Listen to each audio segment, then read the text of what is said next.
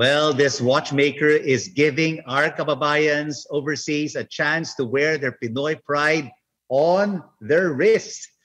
Junie Sorsano started working in an ice cream parlor. Today, he is a co-owner of the first Filipino brand called Kayako, designed to embody the courage of modern-day Filipinos. Their watches hope to empower fellow overseas Filipino expatriates. He joins us now live from Dubai. Junie, thank you so much for joining us. Before becoming a watchmaker, you worked as a service crew in an ice cream parlor at isa ka ring vlogger, no? One of the famous Filipino vloggers in Dubai.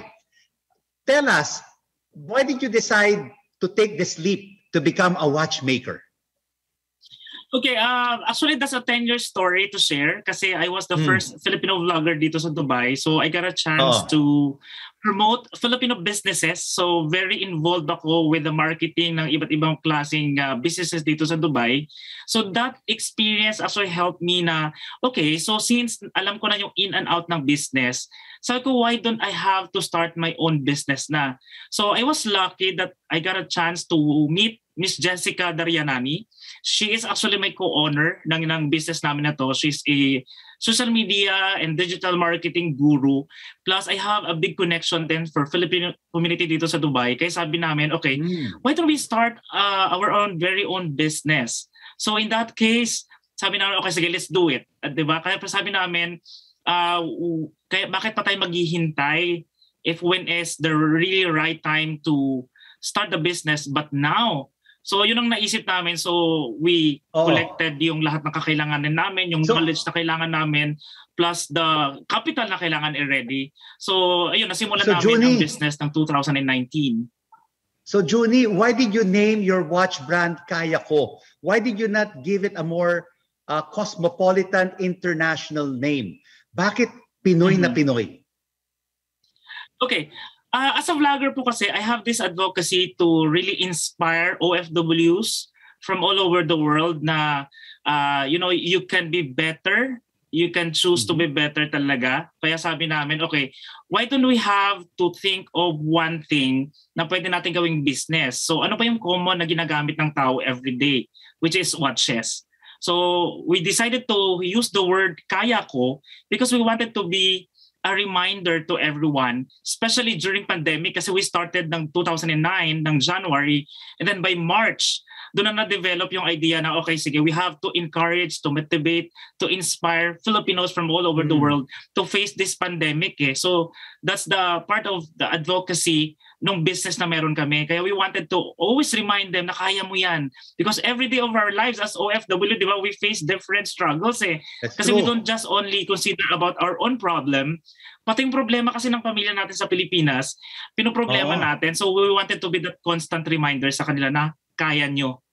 That's right. Kaya talaga natin, no? Ako, Junie, I was an OFW for 25 years sa Hong Kong, sa Singapore, at saka sa London. Ngayon, bumalik na rin ako sa Pilipinas. At saka, I know what a lot of our fellow OFWs are experiencing overseas. But tell us, ang gaganda ng mga designs ng mga watches mo. How did you come up with them? And do you have a certain international watch brand that inspired you to come up with these watch designs? Okay. When it comes to design po talaga, we really wanted to collaborate with Filipino talents. So we contacted and collaborated with yung ilan sa mga magagaling na mga tattoo artists sa Siargao. So we have Inigo. And then we also hired staff in the Philippines. Kumuha din kami ng mga researcher sa Pilipinas because we wanted to share kasi sa mga expats, lalo na yung matatagal na sila dito sa ibang bansa, na nakakalimutan nila ang istorya, ang history, the beauty and culture of being a Filipino. So yun yung nagiging reason namin kung bakit talagang we can say that this is 100% Filipino watch. Okay, and we also wanted to connect with Filipino students in the Philippines. Kasi ang ginagawa namin ngayon, we are collaborating with Filipino talents in the Philippines.